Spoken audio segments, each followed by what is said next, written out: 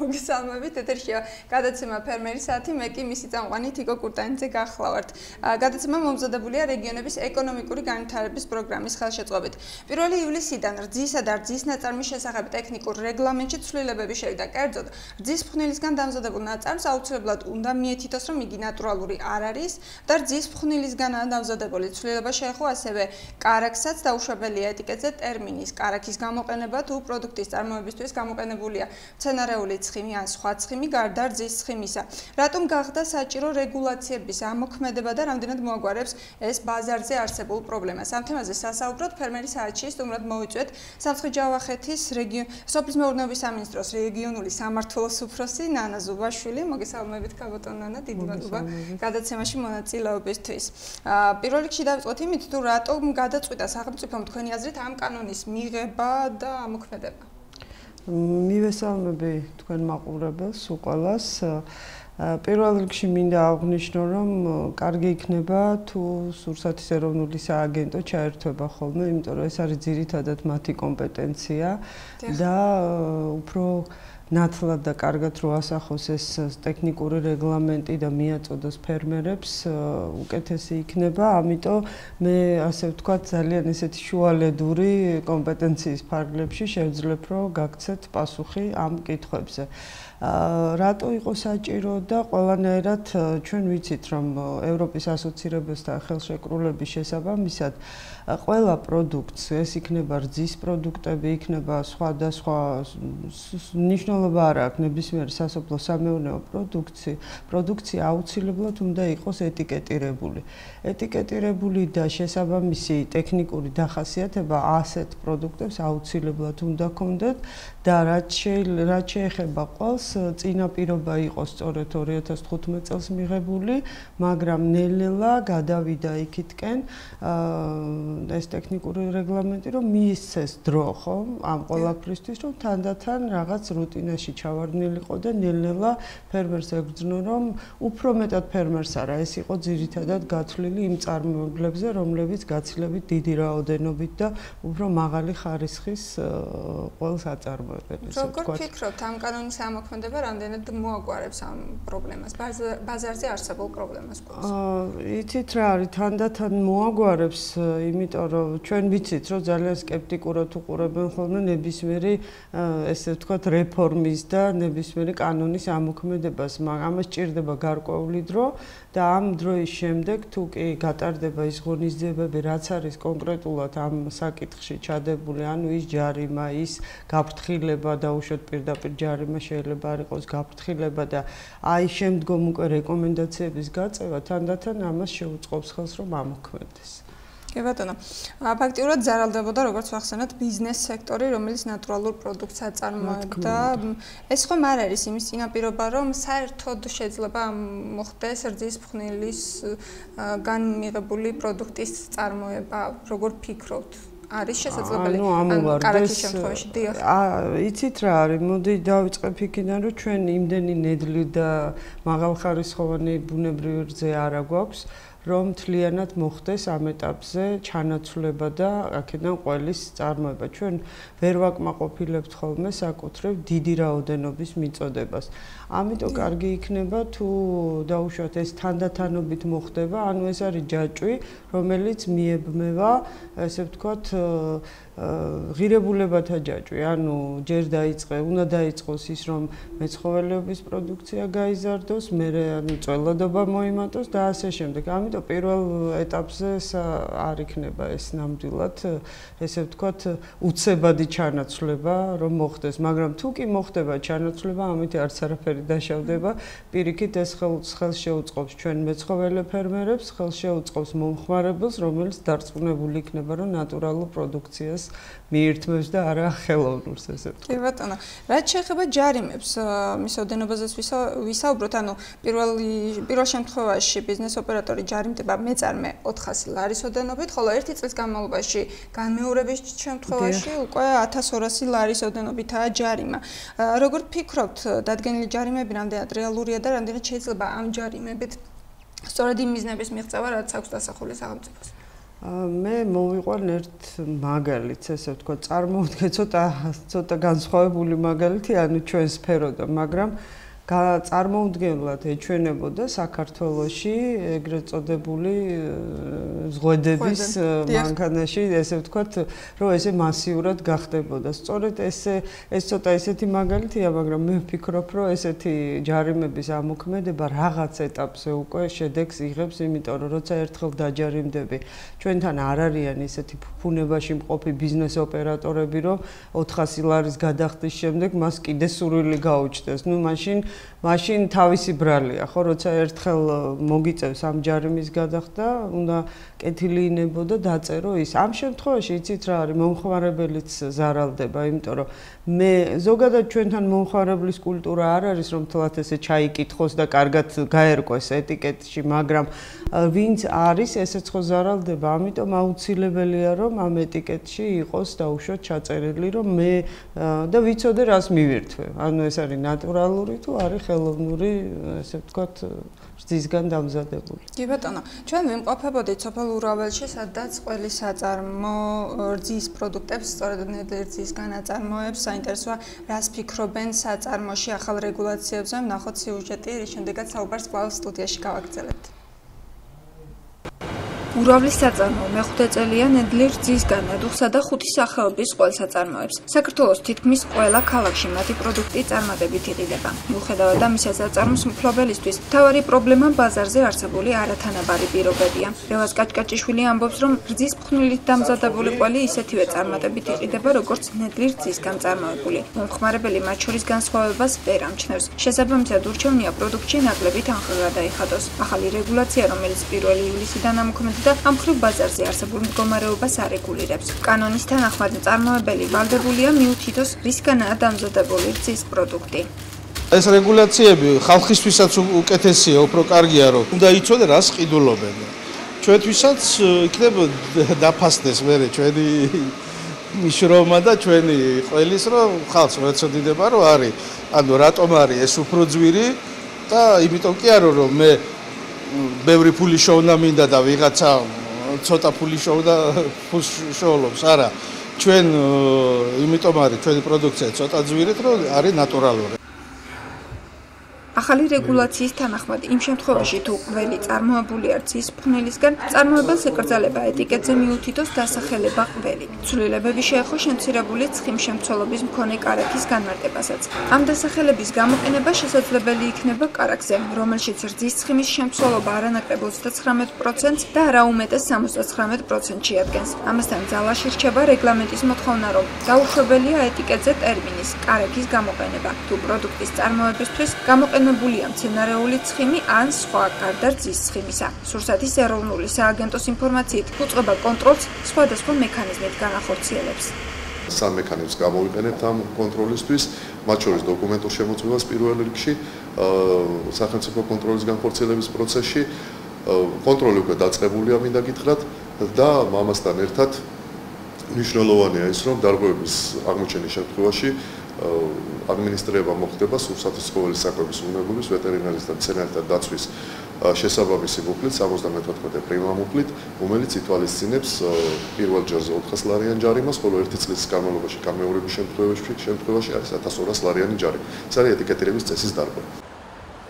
ახალ რეგულაციას ადგილობრივი მოსახლეობა მიესალმება. ამბობენ, რომ ამით მათი უფლებების დაცვა ხდება. ახლა უკვე შეუძლიათ ეტიკეტიდან მიიღონ ინფორმაცია, თუ რა სახის კარაქსა და ყველს ყიდულობენ. მომხმარებლების ნაწილი პრობლემას ვერც რძის ფხვნილისგან წარმოებული პროდუქტის საკვებად გამოყენებაში ხედავს. სჯობია რომ იყოს მითითებული, იმიტომ რომ ასეთი პროდუქტი, მე მაგალითად მე რომ ყიდულობდე, მე ასეთი პროდუქტი მერჩევნია. ფხვნილისგან დამზადებული ყველი მირჩევნია, მე ჩვეულებრივი რძისგან დამზადებულ ყველს, ფხვნილისგან დამზადებული მაწონი, მე მირჩევნია ჩვეულებრივი რძისგან დამზადებულ მაწონს. იმიტომ რომ ის ფხვნილი ისე არის დამუშავებული ტექნოლოგიურად არ შეიცავს არანაირ ქიმიკატებს, არ შეიცავს არანაირ ანტიბიოტიკებს, რაც მავნეა ორგანიზმისთვის, არის ორგანიზმისთვის სრულიად სასარგებლო. წარმოებებს უფლება აქვს, რომ რითაც უნდა იმით გააკეთოს, თავარია ადამიანი არ მოწაყოს, მაგრამ უნდა იყოს მითითებული, მაგრამ ორი აზრი არ არსებობს. ეს ეხება მარტო ყველს ხო არა ნებისმიერი პროდუქტი რომელიც არის დამზადებული როგორც არის უნდა იყოს და უნდა იცოდეს შეიძლება ის მირჩევნია მაგრამ თუ არ მირჩევნია უნდა გავარჩიო ერთმანეთისგან ხო და ფასზე აღარ მაქვს ლაპარაკი იგივე ფასაც ეხება ხო ეს მოტყუება არის ფაქტიურად რძის ფხვნილით არის დამზადებული და ის ასაღებს ნამდვილი რძით დამზადებული. რა თქმა უნდა, მომხმარებლის ინტერესებს დაიცავს, სად ნამდვილი რძის დამზადებული პროდუქტები და სადაც ფხვნილის. სურსათის ეროვნულ სააგენტოში განმარტავენ, რომ ბოლო პერიოდში რძის ფხვნილის გამოყენებით ყველის წარმოება მასიური ხასიათი მიიღო, რაც ამ სფეროში დასაქმებულ ბიზნეს ოპერატორებს არაკონკურენტულ პირობებში აყენებდა. ახალი რეგულაცია ხელში უწყობს როგორც მომხმარებელთა ინტერესების დაცვას, ასევე კეთილსინდისიერი ბიზნესის ხელშეწყობას, ადგილობრივ ბაზარზე კონკურენტუნარიანობის გაზრდასა და ქვეყანაში მეცხოველეობის დარგის განვითარებას. როგორც სიუჟეტში ვნახეთ, ურავლის საწარმოში საუბრობენ, რომ ბიზნეს ოპერატორები ზარალდებოდნენ, რადგან არათანაბარ პირობებში იმყოფებოდნენ, მათი პროდუქტი გაცილებით ძვირი ღირს, ვიდრე რძის ფხვნილისგან დამზადებული პროდუქტი, თუმცა მომხმარებლისთვის ხშირ შემთხვევაში ფასია გადამწყვეტი. მით უმეტეს, რომ არ ხდება გარჩევა, ეს ნედლი რძით არის დამზადებული თუ ნატურალური რძის ფხვნილისგან. რატომ ვერ მივეჩვეთ იმას, რომ ყველაფერი რაც არის შედარებით იაფი, ამ დროს უნდა გაგვიჩნდეს ეს ჭვი, რომ ეს შეიძლება არ იყოს ნატურალური. ეს არის ალბათ უფრო მეტად ჩვენი, არ ვიცი, ალბათ უფრო მეტად არაინფორმირებულობის ბრალი, იმიტომ რომ ხშირად და წლების განმავლობაში მოსახლეობა არ იყო ინფორმირებული სოფლის მეურნეობის პროდუქტებზე მაქვს მე ლაპარაკი, დაუშვათ რა თუნდაც ავიღოთ სხვა კულტურებზე, ხო, არა ყველზე თუნდაც, ხო, რომ რა რაოდენობის შხამქიმიკატია ნახმარი, როგორი არის მასში სხვადასხვა ქიმიკატების შემცველობის დონე და ასე შემდეგ. ალბათ ამას სჭირდება გარკვეული პერიოდი, ეს არის პირველ რიგში განათლების ბრალიც, იმიტომ რომ ჩვენ არა გვაქვს ესე ვთქვათ წვდომა, ალბათ უფრო მეტად იმ ინფორმაციაზე და იმ შეგრძნებებზე, რომ რაც ყველაზე იაფია, ის არ არის სასარგებლო, ესე ვთქვათ.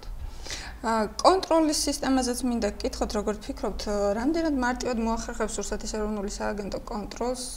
ეს არის ძალიან დიდი და მასშტაბური საქმე, ესე ვთქვათ. კი, ალბათ სურსათის ეროვნულ სააგენტოს და კერძოდ საქართველოს სოფლის მეურნეობის სამინისტრო ალბათ ფიქრობს ამაზე და იფიქრებს, იმიტომ რომ ეს არ არის ახალი, ხო? ჩვენ ვიცით, რომ ეს დაახლოებით 2 წლის წინ ამოქმედებულია, უბრალოდ ცვლილებები შევიდა, ესეც ალბათ მოთხოვნიდან გამომდინარე, იმიტომ რომ ნიშა, ესე ვთქვათ, საქართველოს ბაზარზე და არა მარტო საქართველოს ბაზარზე დაეჭირა სწორედ ნატურალური რძისგან წარმოებულ ყველს, იმიტომ რომ ჩვენ თუნდაც ის რძის ფხვნილი არ ღირს ნაკლები, იმიტომ რომ ჩვენ ფაქტიურად გვიწევს შემოტანა ამ პროდუქტის და ადგილზე ფაქტიურად არ არსებობს ამის წარმოება. ამდენად სოფლის მეურნეობის სამინისტრო სურსათის ეროვნულ სააგენტოსთან ერთად მონიტორინგის რეჟიმში გადავა, მე ესე ვფიქრობ და ისინი ამოქმედებენ, ასე ვთქვათ, მკაცრ კონტროლს, იმიტომ რომ ეს საწყის ეტაპზეა აუცილებელია ამისი დაუშვათ რამოდენიმე ფაქტის დაფიქსირება, რომ შემდეგ უკვე გავრცელდეს ინფორმაცია, რომ ეს ნამდვილად მოქმედებს ესეთი რეგლამენტი. იმედია არ დარჩება კანონი მხოლოდ კანონად და აუცილებლად მოყვება. ვიმედოვნებ და მე ვფიქრობ, რომ არ დარჩება, იმიტომ რომ ეს ყველაფერი იმიტოა გაკეთებული, რომ ჯერ ერთი ხელი შეეწყოს ბიზნეს ოპერატორებს, რომლებიც ნამდვილად ქართულ და ნედლ, ესე ვთქვათ, ყველს აწარმოებენ, ასევე დაცული იყოს მომხმარებელი და კიდევ ერთხელ ხაზს გაუსმევს სწორედ იმ რეგულაციების ამოქმედებას, რაზეც ჩვენ უკვე ვალდებულები ვართ, თუ გვინდა რომ მომხმარებელიც იყოს დაცული, ამასთანავე ბიზნეს ოპერატორის და თუნდაც ევროპასთან ასოცირების ხელშეკრულების პუნქტები შევასრულოთ. თუ გაქვთ ინფორმაცია, რამდენად ხდება ჩვენს რეგიონში რძის ფხვნილის გამოყენება იგივე და რძის ფხვნილით? სხვათა შორის მე რომელ ქარხანასთანაც ესე ვთქვათ საწარმოსთან მქონია, ფაქტიურად ჩვენთან ჩვენთან არ ხდება რძის ფხვნილის გამოყენება, ძალიან ალბათ იშვიათად, მაგრამ ძირითადად მაინც ნედლ რძეზე კეთდება. იცით რა, აქ არ არის იმხელა საწარმოები, როგორიც არის, ახლა მე არ მინდა დავასახელო დაუშვათ, მე არა ვარ ესე ვთქვათ ჩახედული, რომელი მსხვილი მწარმოებელი იყენებს, იმიტომ რომ თუნდაც ის რომ არ წამიკითხია ის ეტიკეტი, ხო, რომელიც, მაგრამ მე რამდენადაც ვიცი, აი თქვენ აჩვენეთ კიდევაც სიუჟეტში არის რამოდენიმე ტიპის საწარმო, ეხლა მაგალითად კეთდება და დაფინანსდა კოოპერატივის განვითარების სააგენტოს მიერ ხელშეკრულება დაიდო 4 კოოპერატივთან რძის პროგრამის ფარგლებში და ნამდვილად ვიცი, რომ ეს კოოპერატივები არის შექმნილი სწორედ აქედანაც აი ეს მინდა კიდე დავამატო, რომ სწორედ კოოპერატივების განვითარების სააგენტოს აქცენტიც აქეთ იყო გადატანილი, იმიტომ რომ თუ კი ყავს 150 პირუტყვი, ესე იგი ის გაძლევს იმ რაოდენობის რძეს, რომ შენ დაიწყო ყველის წარმოება და რძის სხვადასხვა პროდუქტების. ამდენად ნახეთ რა ხდება, შესაბამისობაში ხო უნდა მოვიდეს არა ერთმანეთთან. ამდენად აი ეს ყველაფერი ერთ ჯაჭვში მოექცა და მე ვფიქრობ, რომ ეს არ დარჩება ფურცელზე, იმიტომ რომ ვინაიდან სამინისტრო ხო არ შეიძლება რა, რომ დაუშვათ ორ სხვადასხვა თემას უჭერდეს მხარს, არა? ამოქმედა რეგლამენტი, იმიტომ რომ სწორედ ხელი შეეწყოს არა მარტო მეწარმეებს, ნუ დაგვავიწყდება, რომ კოოპერატივების ბევრი საწარმო გაიხსნება სამცხე-ჯავახეთში და არა მარტო სამცხე-ჯავახეთში. თუნდაც ამ ეტაპზე დაფინანსებულია აი მეორე პროგრამის ფარგლებში უკვე დაფინანსებულია 4 საწარმო, რომელიც ადიგეში ამოქმედება ასევე ყველის მწარმოებლების. დაინტერესება ბოლო პერიოდში ამ კუთხით ძალიან გაიზარდა, შეიძლება ითქვას, ხო, გასულ წლებთან შედარებით. ძალიან კარგი. ევროპაში როგორ რეგულირდება ეს საკითხი, თუ არის თქვენთვის ცნობილი? ასევე ევროპაშიც, რა თქმა უნდა, პირველ რიგში ეტიკეტირებას ექცევა ყველაზე მეტი ყურადღება და ბრენდირებას, იმიტომ რომ ნამდვილად არ შეიძლება დაერქვას იქ სახელი იმას, რასაც არ აკეთებ. რეალურად. ამიტომ პირველ ეტაპზე ბრენდირების, თვითონ ბრენდირებაში ჩანს ხოლმე ზოგადად არის, რა თქმა უნდა ეტიკეტირებაში და რა თქმა უნდა თუნდაც იმ ისტორიაში, რასაც ისინი აწერენ თუ რისგან არის წარმოებული. იცით რა არის ჩვენგან განსხვავებით, იქ იმდენად ღირებულია ნატურალური ნედლეულის წარმოება პროდუქციაში და იმდენად ფასს ადებს, რომ თუ კი მწარმოებელი არის ამის გამკეთებელი, მას არ შეუძლია ეს არ დაწეროს, იმიტომ რომ იგი ხარისხობრივადაც უკეთესია და ფასით. ეხლა რამდენად ჩვენთან არის ეს ჯერ არ არის და სწორედ აღნიშნა კიდეც მეწარმემ, რომ ეს მას შეუწყობს ხელს, იმიტომ რომ რაღაც დიფერენცირებული გახდება რა, ვინ არის დაუშვათ ნატურალური ყველის მწარმოებელი და ვინ არის დაუშვათ ხელოვნური, ესე ვთქვათ, ნაწარმისგან, ვინ აკეთებს კარაქს და თუნდაც ის რომ არ უნდა დაერქვას. მე ამის მომხრე ვარ, იმიტომ რომ მომხმარებელმა უნდა იცოდეს, რას მიირთმევს ის ყოველ შემთხვევაში. დიახ, საწარმოს ხელმძღვანელმა მფლობელმა აღნიშნა ისიც, რომ თუმცა სიუჟეტში ვერ მოხდა ეს, უფრო მეტად გაიზარდა აი პატარა სუპერმარკეტებიდანაც კი მოთხოვნა მათი პროდუქციის მიმართ და ალბათ ეს სწორედ ამ კანონის შემოღების, ამოქმედების შედეგია. როგორ ფიქრობთ, ეს ყველაფერი ხომ არ არის იმის წინაპირობა, რომ ყოველის რეალიზაცია საქართველოს ფარგლებს გაცდეს და ფეხი მოიკიდოს ევროპულ ბაზრებზე? იცით რა, მე ესე ძალიან რო გითხრათ, რომ ეს ხვალდაზე შეიძლება მოხდეს ამის ცოტა თუმცა ძალიან სკეპტიკურად არ უყურებ ამას, იმიტომ რომ ყველანაირი რეგულაციის ამოქმედების შემთხვევაში აქაც ერთ მაგალითს მოვიყვანთ, მაგალითად, როცა ჩვენთან მოდიან ტურისტები და ვაცნობთ მას და ვაჩვენებთ ამ საწარმოებს თუნდაც და იგივე მაგალითად, როცა ხდება აგროტურიზმზე აქცენტის გაკეთება, მათ ძალიან მოწონთ ჩვენი ყველი, იგივე სულგუნი, შებოლილი სულგუნი, ტენილიც, ხო, ძალიან მოწონთ და ხშირ შემთხვევაში ცდილობენ, რომ შეისყიდონ. აი ამ შემთხვევაში დასაჭერია ნიშა, ხო? დაუშვათ რომელ ყველზე იქნება ძირითადი მოთხოვნა.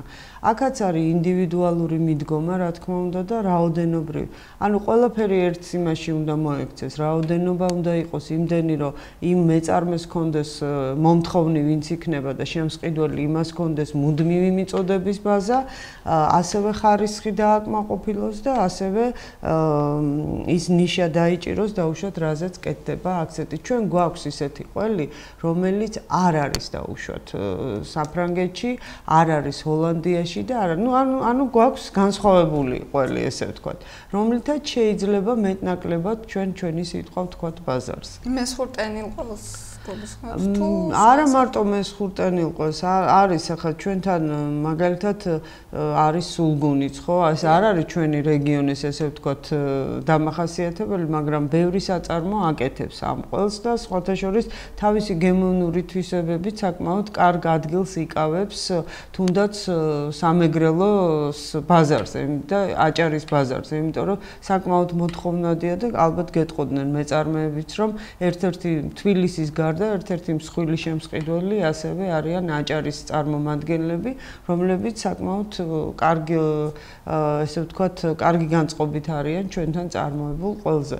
და ამას ვამბობ სწორედ, რომ იგივე სულგუნი, იმერული ყველი ეს არის საქართველოს კუთხეებისთვის დამახასიათებელი და ამდენად შესაძლებელია, რომ იგივე ფრანგულ ყველთან და ჰოლანდიურთან და ასე შემდეგ ამ დასახელების ყველმა დაიკავოს ადგილი, მაგრამ ჩვენი ესე ვთქვათ მომხმარებლიდან განსხვავებით საკმაოდ მომთხოვნია ევროპელი მომხმარებელი, რომელიც ძალიან კარგად კითხულობს რისგან არის დამზადებული ეს ესე ვთქვათ ნაწარმი, ესა თუ ის ნაწარმი. იმედია ამ რეგულაციის ამოქმედება მაგ კულტურასაც შეგვასწავლის, რომ ეტიკეტზე მითითებული ინფორმაცია წავიკითხოთ აუცილებლად და გავიგოთ რას მივირთვეთ და რას ვყიდულობთ. მე იმედი მაქვს და ეს ნელ-ნელა მკვიდრდება, იმიტომ რომ ყოველთვის აქცევენ ხოლმე ყურადღებას მაგალითად და ნელ-ნელა ასევე მკვიდრდება ბიოპროდუქციის, ანუ თანდათან გაიზრდება ჩვენი მომხმარებელიც და მიაქცევს ყურადღებას, ანუ რას მიირთმევს. პრობლემები შეიძლება იყოს, რაიმე სახის პრობლემა შეიძლება წარმოქმნას. ალბათ დააზარალებს ეს რძის ფხვნილით, ვინც აწარმოებდა რძის პროდუქტებს. რა თქმა უნდა. ზოგადად იცით რა არის ბაზარი, მით უმეტეს სამომხმარებლო და ესეთი ბაზარი, ეს არის ის ბაზარი, რომელიც კონკურენტუნარიანი უნდა იყოს და ყოველთვის შენ ფიქრობდე დაუშვათ რითი გავიზარდო და რა ვაწარმოო. ამიტომ ხშირ შემთხვევაში აქ ყველა მხარე მოგებული არ რჩება, ფაქტია, ხო? ამდენად თუ საქართველოს უნდა და ზოგადად ჩვენ რეგიონსაც ნებისმიერ მწარმოებელს უნდა რომ ჩვენ ხო გვინდა რომ ჩვენ ხელი შევუწყოთ ჩვენ ფერმერებს, ხო? ჩვენ ყველის მწარმოებლებს და ასევე გვინდა რომ ჩვენი ყველი ესე ვთქვათ გავიდეს არა მარტო საქართველოს დააკმაყოფილოს, არამედ ქვეყნის გარეთაც. ამდენად რაღაცაში კი გეთანხმებით, რომ ეს ხელს არ შეუწყობს დაუშვათ მეორე შემომტანს, ესე ვთქვათ, მაგრამ ხდება ხოლმე ესეც, რომ რაღაცის ხარჯზე უნდა მოხდეს ჩანაცვლება. მე ვფიქრობ, რომ სხვა პროდუქციის შემოტანაზე გადავლენ და უფრო მეტ აქცენტს, თუმცა ნედლი რძე არ არის იმდენი რაოდენობით ზამთრის პერიოდში, ჩვენ კარგად ვიცით, რომ ეს არის დეფიციტი. აქ უკვე არის მწარმოებლის არჩევანზე, ის გამოიყენებს და არ დაარქმევს ყველაფერს თავის სახელს დაარქმევს თუ რას გააკეთებს. ანუ რა ურჩევნია ამ შემთხვევაში. კარგით. დიდი მადლობა მინდა გადაგიხადოთ გადაცემაში მონაწილეობისთვის. მაყურებელს კი შევახსენებთ, რომ ფერმერის საათის კითხვებს პასუხობდა სოფლის მეურნეობის სამინისტროს სამცხე-ჯავახეთის რეგიონული სამმართველოს უფროსი კაპიტანი ანა ზუბაშვილი, უკაცრავად. ფერმერის საათი მომზადებულია რეგიონების ეკონომიკური განვითარების პროგრამის ხელშეწყობით. დღევანდელი გადაცემის თემა რძის პროდუქტების წარმოება, რეალიზაცია და ახალი რეგულაციები იყო, რომელიც 1 ივლისიდან ამოქმედდა. ფერმერის საათი ამით გემშვიდობებად, მე კეთილი სრულებით გემშვიდობებით ნახვამდის.